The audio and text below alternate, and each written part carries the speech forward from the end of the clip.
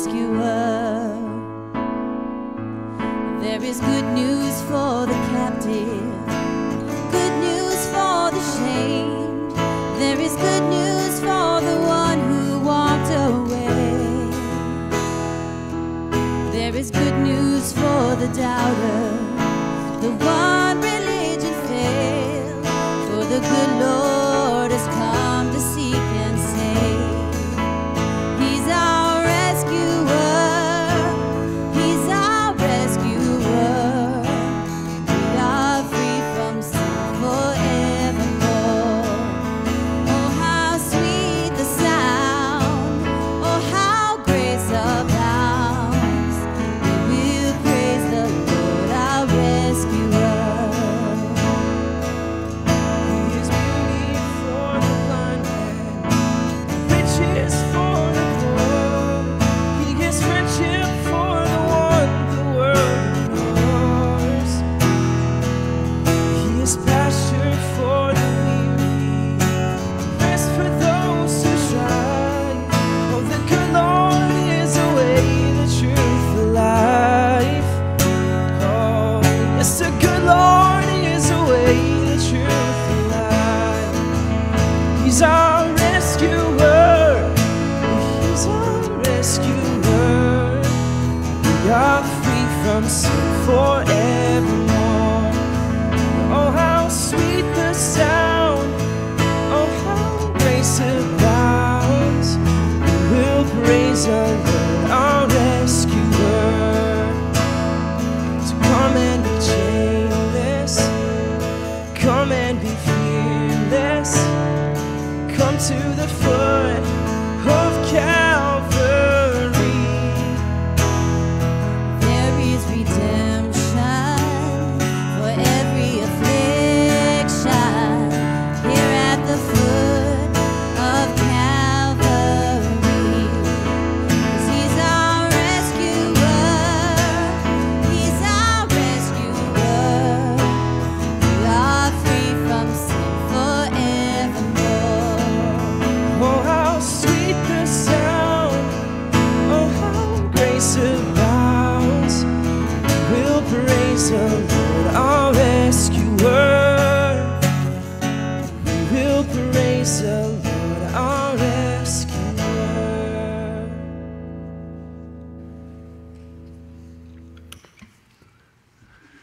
So we do have a rescuer, and his name is Jesus. This is Trinity, and I think you all know this, but maybe you don't know this from home. This is Trinity Utica. I'm Pastor Justin Krupski, and it's so good to be with you all here in the sanctuary, and also for those of you joining from your homes, thank you for joining us. It's an honor, and it's our prayer, whether you're in your home or whether you're in our sanctuary right now, that God is going to meet you where you are, and that you will truly know that you do have a rescuer, and his name is Jesus, and that he's going to give you more faith. Today, if you're in the sanctuary, I hope that you received the communion cup and bread as you came in. We're going to have a special moment in the moments to come, and if you're at your house, just want to let you know that you can reach out to the church. We would love to come to your house as pastors and to give you communion. When you are ready, certainly come up to the sanctuary. This is a safe place. We're being responsible here, and we would just love not just that you get to worship with us from home, but also here in the sanctuary. So again, thank you for coming to worship with us, for tuning in for our worship time. One of the ways you can partner with us through the worship service, if you're sitting in the pews right now, you can take out your cell phone and you can actually scan that QR code, or you can just text 797979, the word Trinity, and you'll get a lot of just connecting points with what we're doing in worship. You can connect through prayer. You can help us evaluate what we're doing through the summer. Also, if you're from home, right, do that right now, 7979, the word Trinity. There's also some other opportunities that you'll see there.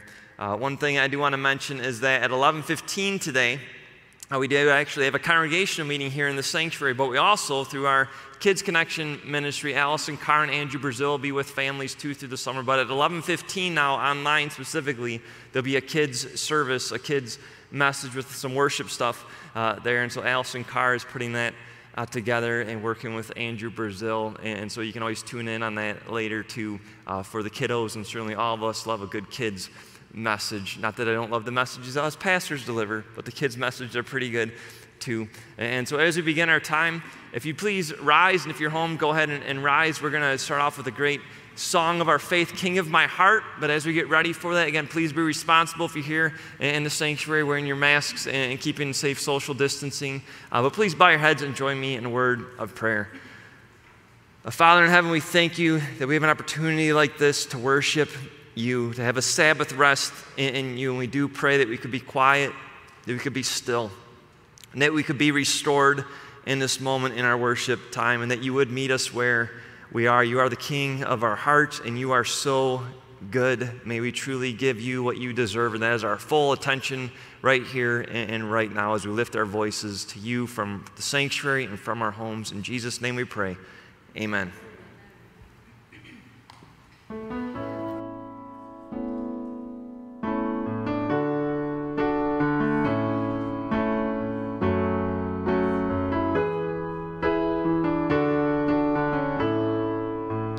Let the King of my heart be the mountain where I run, the fountain I drink from. Oh, he is my song. Let the King of my heart be the shadow where I hide, the ransom for my life. Oh, he is my song. You are good, good. Oh, you are good, good. Oh, you are good, good. Oh, you are good, good. Oh, let the King of my heart be the wind inside my sails, the anchor in the waves. Oh, he is my song. Let the King of my heart be the fire inside my veins, the echo of my days. Oh, he is my song. You are good, good. Oh, you are good, good. Oh, you are good. You're good. You're you are good, good. Oh, I think that part of the human condition is being let down, feeling let down. Would you agree? Yesterday, my brother reminded me of the one who will never let me down. It really changed the whole course of my day. So this is me reminding you of the one who will never let you down. Make sure you keep focused, congregation. Let's sing. You're never going to let me down, church. Let's hear those voices. You're never gonna let me down. You're never gonna let me down. No, you're never gonna let me down. And you're never gonna let me down. You're never gonna let me down, 'cause you are good. You're good. You are good, good. Oh, you are good. You're good. You are good, good. Oh, it's so good to hear you sing. Have a seat, church.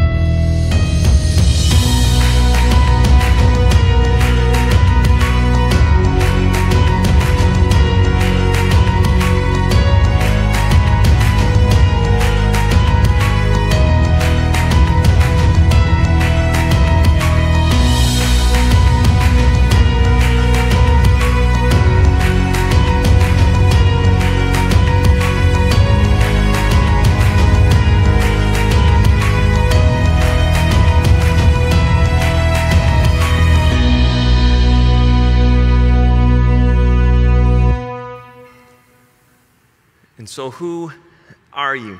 Who are you in Christ? We've been doing a sermon series this month called Hello, My Name Is. Hello, my name is. And today, my hope and my prayer is that you're going to hear God's voice. That if you are going through life and you have fear, you have anxiety, perhaps you feel like maybe you don't have value, you don't know why God hasn't taken you home to heaven yet. Perhaps you feel lonely. Perhaps you just feel tired and weary. Perhaps you're wondering what in the world is going on. Perhaps your faith has been shaken. Perhaps you're feeling discouraged. Perhaps you're saying, you know, I feel good. I feel good. Wherever you are, I pray that God will speak to you. And it's not just something that I desire. What I know is that God has spoken and that He is speaking, and that if you're feeling any of those feelings, that you're not alone. And that those who have gone before us, they have felt the same way.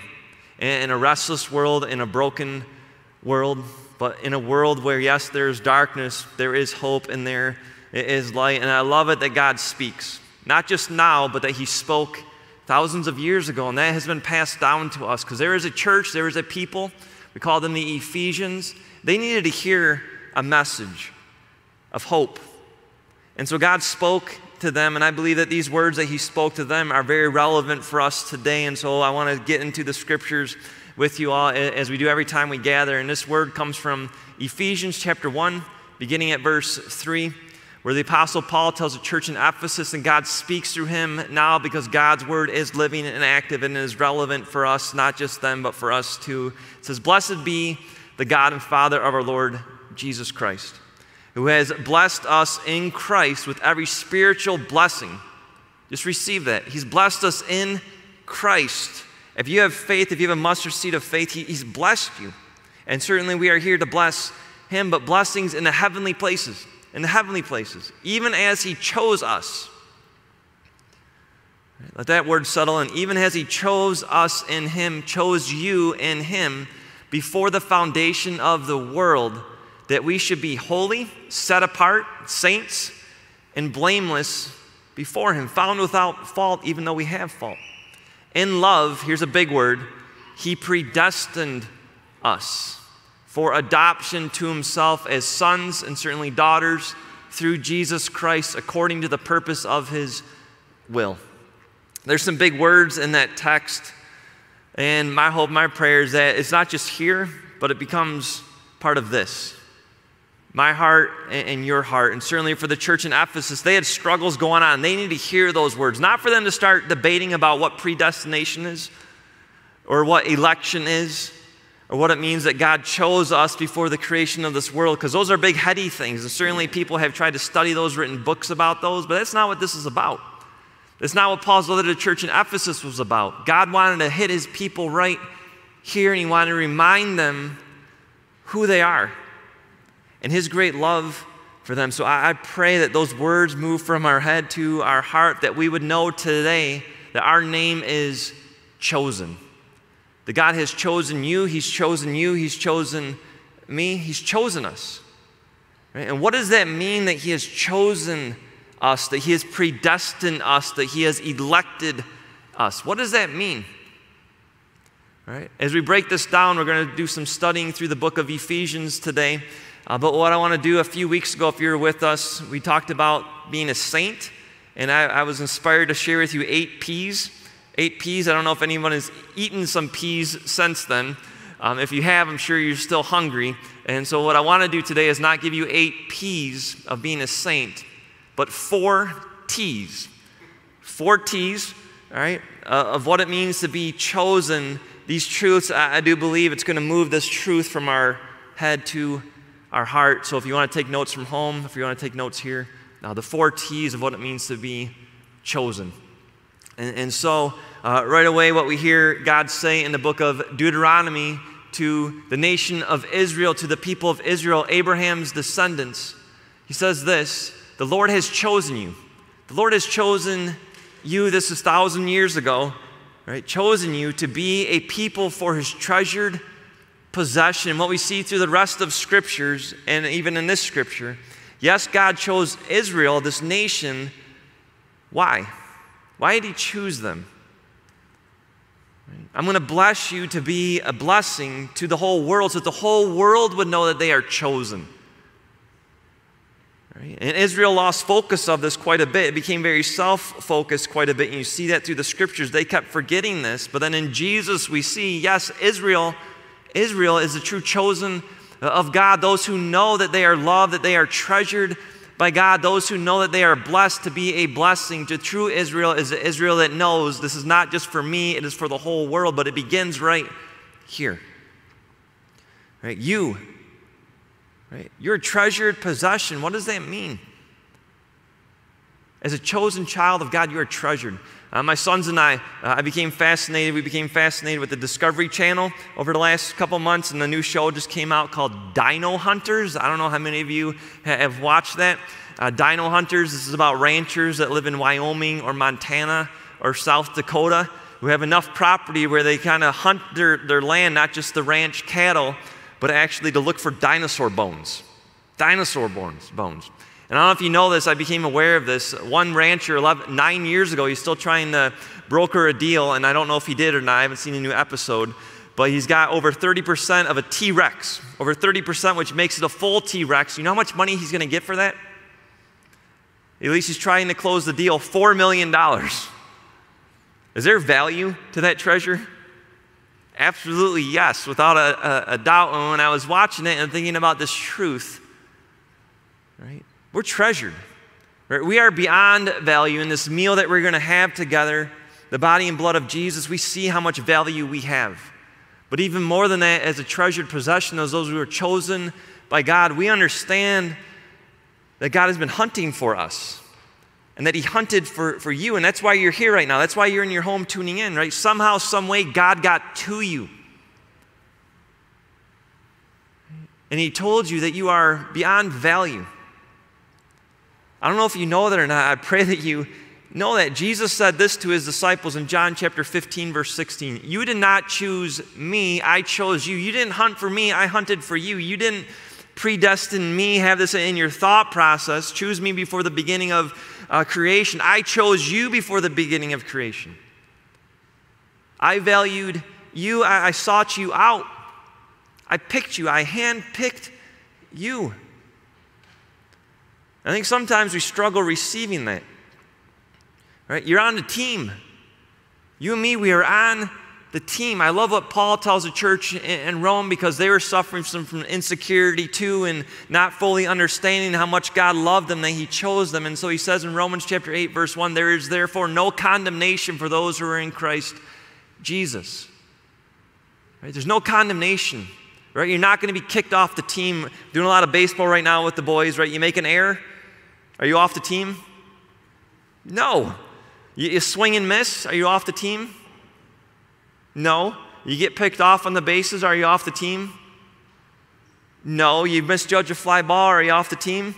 No, you're on the team. Right? There's no condemnation. You're still on the team. Your coach believes in you. He's picked you for the team.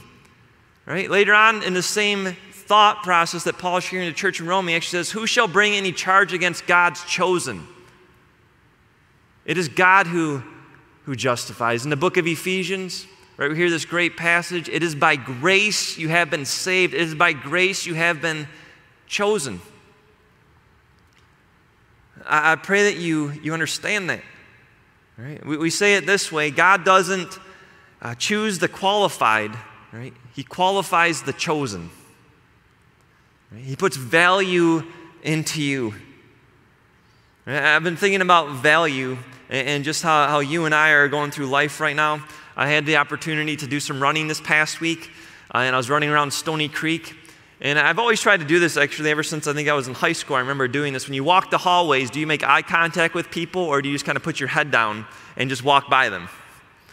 Right? When you walk the hallway, whether it's in school or at work or even in the church, and I hope I do this to you. I hope I make eye contact. I know sometimes I get so busy and I'm focused on what's happening. Maybe I seem distracted. But when I went running this past week, I was reminded of this. And so every time I ran by somebody or somebody was walking this way or rollerblading this way or bike riding this way or people are running by me, which actually happens a lot, I always try to see where people are running so they don't pass me because that just hurts a little bit when people are passing me. But when we understand that we are chosen, treasured, right? We understand that others are treasured. Others have value. And the beauty of it is when you are walking by somebody, even in today's world where a lot of us are wearing masks, what happens when I say, hey, how you doing? Hey, good job. Hey, keep it up. Hi. It's shocking how people's eyes will light up. Wow, someone noticed me. Someone's saying hi. Someone's saying hi back. There's actually a skateboarder that went by me the other day. He's like, good job, man. He beat me to the punch where I was going to tell him good job. You know what happened? All of a sudden the pain dissipated just a little bit. Right? You know what happens when I actually say hi to somebody when I'm running? Even though I'm having a hard time breathing, my knees are hurting, my hips are hurting, my back's hurting, and I'm wondering, why am I doing this? And I'm thinking about potato chips the whole time because I'm just so hungry. The pain leaves when I add value to other people. Right? We're treasured. You are treasured. You know who else is treasured? The whole world. For God so loved the whole world. That's the gospel. That's the message of our faith. Not just that we are chosen, but we are chosen to let the world know that they are chosen. That's the truth of our faith. That's what we know. So the first T is chosen people are our treasure. The second T is this, is chosen people are teachable. Chosen people are teachable. Teachable, a teachable heart. Not a mind that is teachable, but a heart that is teachable. The scriptures say God desires a contrite heart, a humble heart, a teachable heart. And so in the book of Ephesians, you see in Ephesians chapter 4, verse 21, how Paul is striking a nerve to those who are chosen. He says, assuming that you have heard about him and were taught in him. Right? You were taught about him and by him and through him and for him. You guys are teachable. You're teachable. As truth is in Jesus, the truth, right? We're taught the truth. I don't know if anyone here has been watching the news lately. I think over the last 4 months, I've watched more news than I could watch in an entire lifetime, my first 42 years of life. I'll be honest with you. And certainly it is good to know what is going on. We need to understand, right? Seek to understand and just try to get a feel of what's going on in our world. Right? It was Tuesday night, I believe it was, where I actually got consumed just watching the news and just reading the headlines.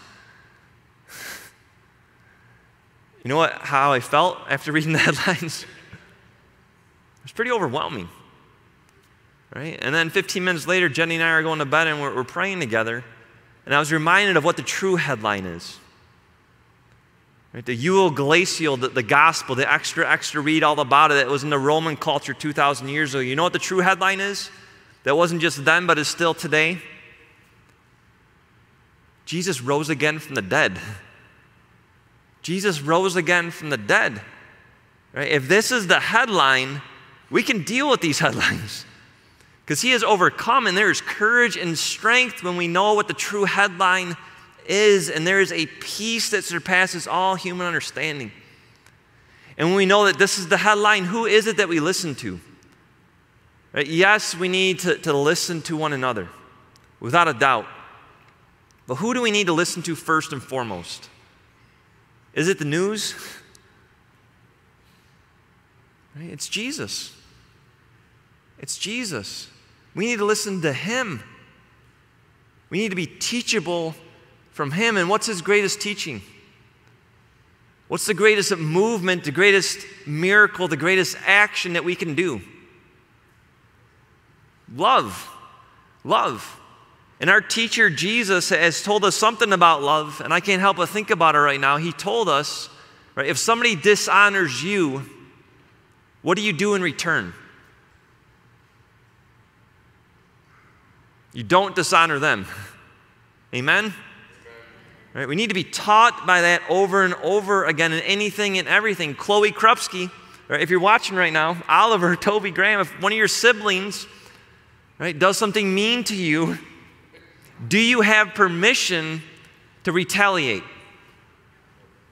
Absolutely not. So drop what you're doing right now and don't retaliate. Right? This is our faith. As chosen people, are we teachable? Yes, we are. Yes, we are. Chosen people are teachable. The third T is this. Chosen people, right, are good teammates. Chosen people are good teammates. Not just treasured, not just teachable, but we're good teammates. Good teammates. In the book of Ephesians, we see Paul teach through the power of the Spirit of God. He teaches about being a good teammate. He talks to husbands and wives, right? How do you be a good teammate?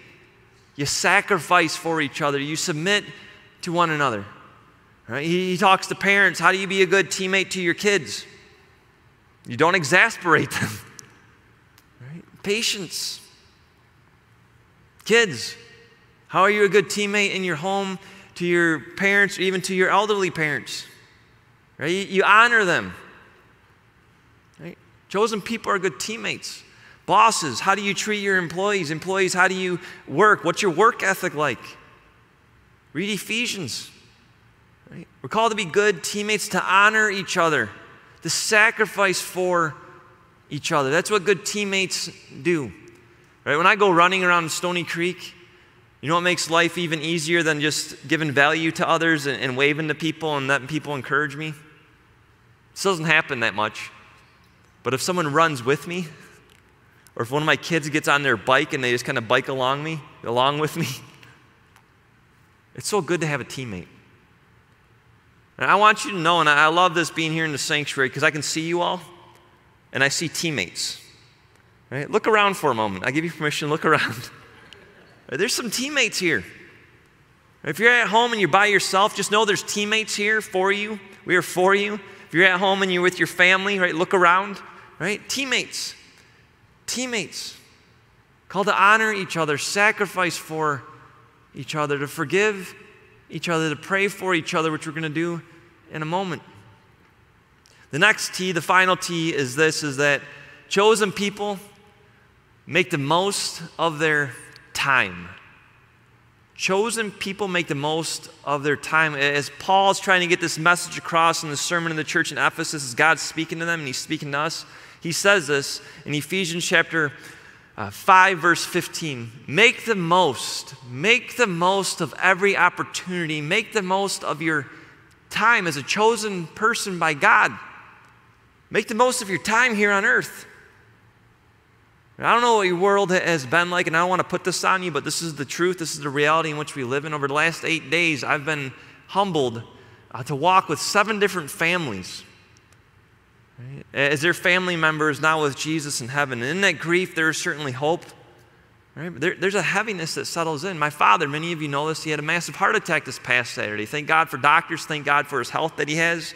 Right? He's still with us on this side of eternity. But when my dad told me and my siblings and his grandkids, right, make the most of your opportunities. Right? Grandpa's still here, Dad's still here. I'm going to make the most of my opportunity. God's given me another chance. But make the most of your opportunity. Right? If you're here right now, if you're watching, right, we are breathing. We are living. You know what that means? God's chosen us for such a time as this in 2020. This is not an accident.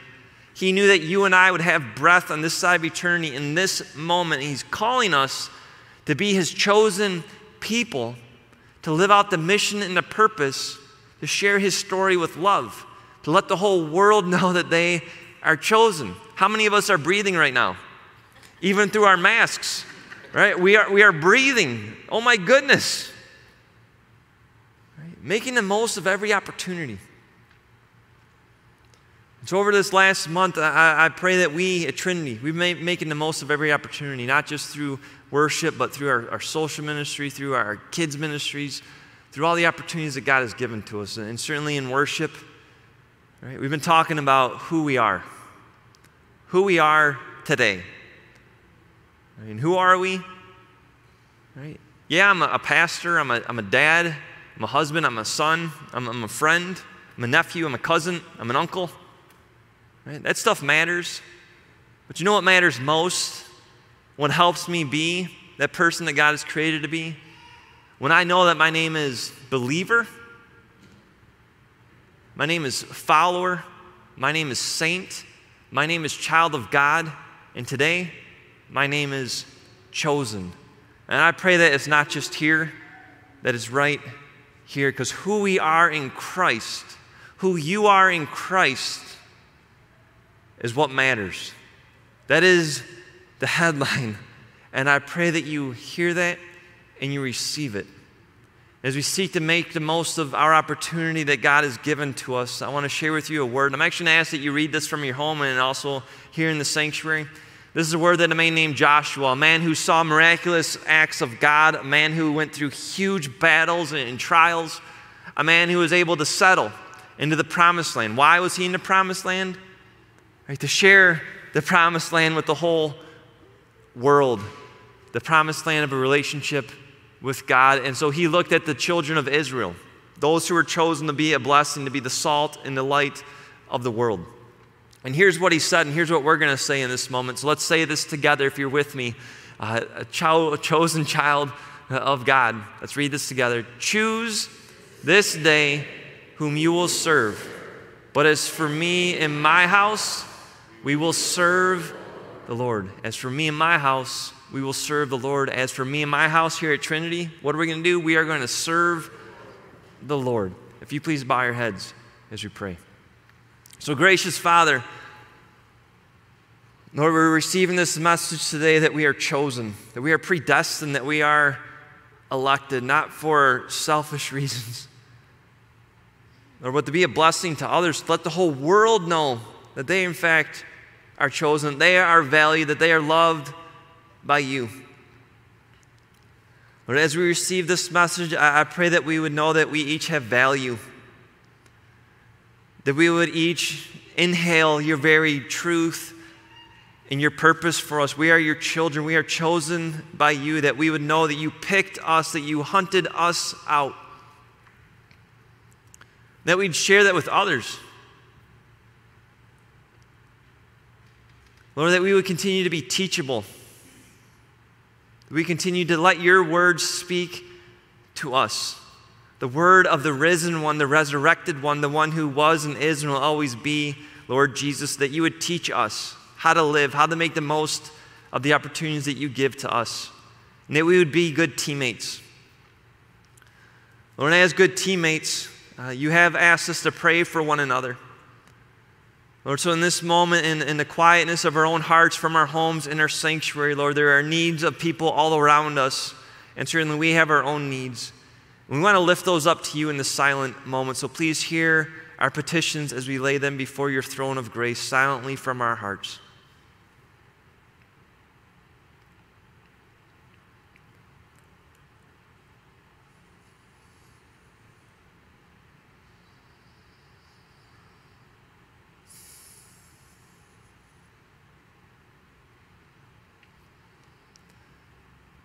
And Lord, we have an opportunity in this moment, Lord, to confess sins to you and to receive forgiveness. And so, as we are teachable, as we have a contrite heart, Lord, may we repent of the things that are not of you. May we lay those before your throne of grace. So please hear our silent confessions in this moment.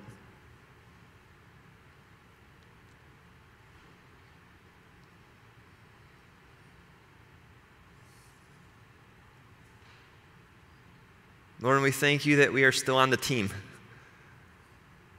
Lord, that there's no condemnation, that you are the one who justifies us. We thank you for the forgiveness of sins, Lord, for the gift of this meal that many of us are about to partake on. Lord, forgiveness of sins. We thank you for your grace and your mercy that is new today. And so may we move forward and make the most of every opportunity. Lord, and as we make the most of every opportunity, continue to teach us how to pray. And we thank you that you have taught us how to pray in the petitions that we call the Lord's Prayer. So we pray these from our homes and in the sanctuary right now. Together we pray. Our Father, who art in heaven, hallowed be thy name. Thy kingdom come, thy will be done, on earth as it is in heaven. Give us this day our daily bread, and forgive us our trespasses, as we forgive those who trespass against us. And lead us not into temptation, but deliver us from evil. For thine is the kingdom, and the power, and the glory, forever and ever. Amen. Amen. And during our worship time, I do want to let you know this, that our ministries are continuing. They're continuing. They've been continuing for the last 4 months, for 130 plus years through Trinity, right? God says his church, right, his kingdom will never fail. It will keep moving forward. And that's what he's been doing. And the way he's been doing that is certainly through our ministries and certainly through you partnering with us through your offerings. So I want to thank you for your generosity, for your trust not in money, but your trust in God through your offerings, and just acknowledge that. And so where your heart is, there your treasure is also. That's what Jesus said. And so thank you for partnering with us. I know many of you dropped off your offerings as you came. I know many of you continue to give online. And so just thank you. Thank you, and I pray that God continues to provide for you, and certainly that God continues to move his kingdom forward through us.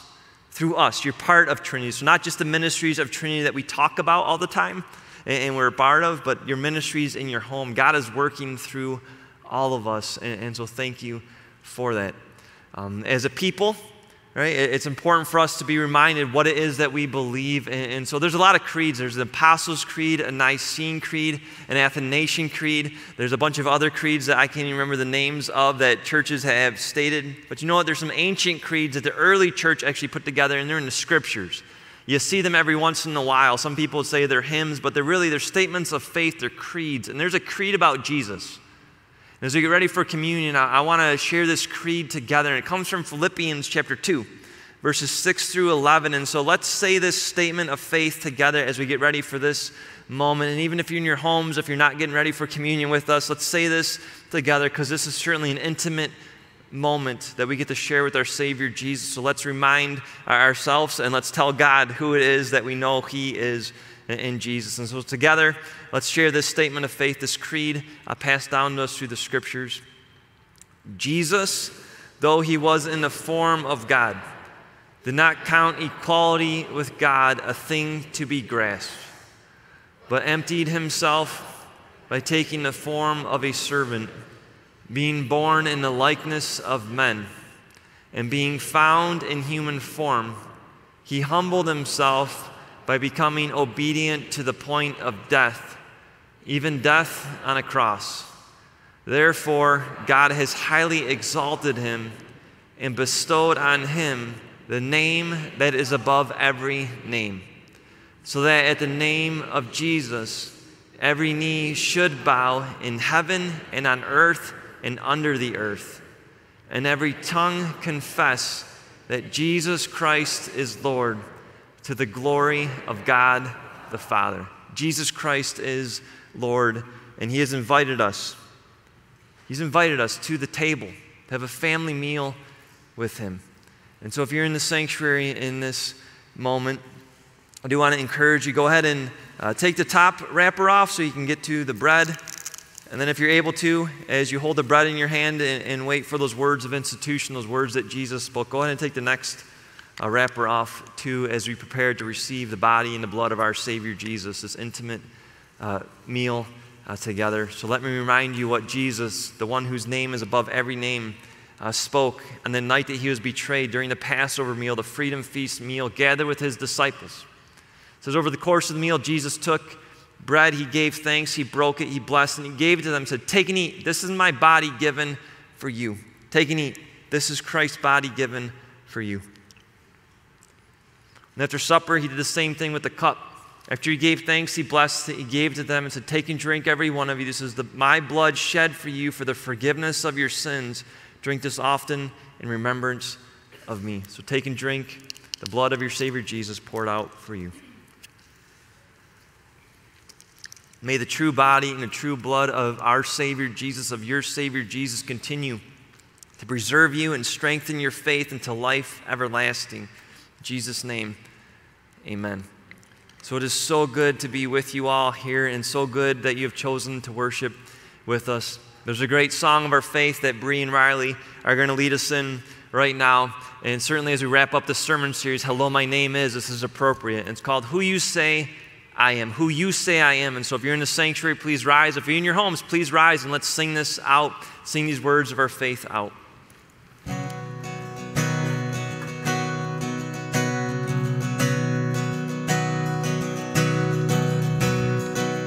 Who am I that the highest king would welcome me?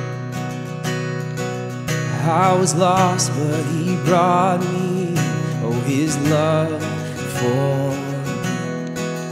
Oh, his love for me. Whom the Son sets free, oh, is free indeed. I'm a child of God. Yes, I am. Free at last, he is ransomed. Oh, his grace runs. While I was a slave to sin, Jesus died for me. Yes, he died for me. Who the Son sets free, oh, is free indeed. I'm a child of God. Yes, I am. In my Father's house, there's a place for me. I'm a child of God. Yes, I am. I am chosen, not forsaken. I am who you say I am. You are for me, not against me. I am who you say I am. I'm chosen, I am chosen, not forsaken. I am who you say I am. You are for me, not against me. I am who you say I am. Yes, I am who you say I am. Who the Son sets free, oh, is free indeed. I'm a child of God. Yes, I am. In my Father's house, there's a place for me. I'm a child of God. Yes, I am. In my Father's house, there's a place for me. I'm a child of God. Yes, I am.